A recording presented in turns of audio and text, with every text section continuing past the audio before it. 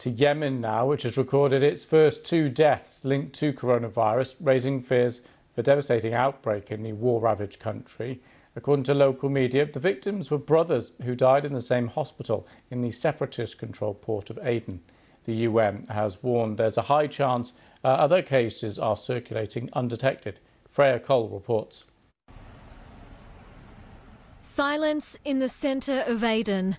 The southern port city has been put into a 3-day lockdown after the first reported deaths of Covid-19. Markets are closed, the streets are near deserted. Residents fear the worst.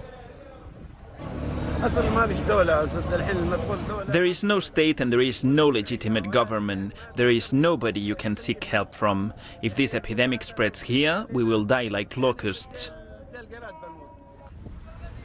The curfew will be enforced by the Southern Transitional Council, a separatist group which claimed power of the city last weekend.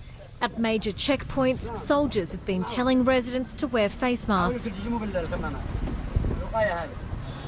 But aid agencies fear Yemen is on the brink of catastrophe. After 6 years of civil war, 20 million Yemenis don't have access to adequate healthcare. Famine is rife, and hospitals are ill-equipped to deal with a full-blown pandemic. In the capital city, Sana'a, the streets are being disinfected. The UN has warned there's a high chance the virus is circulating in crowded areas undetected. But the rebel Houthi movement, which controls the city, says all suspected cases have returned negative.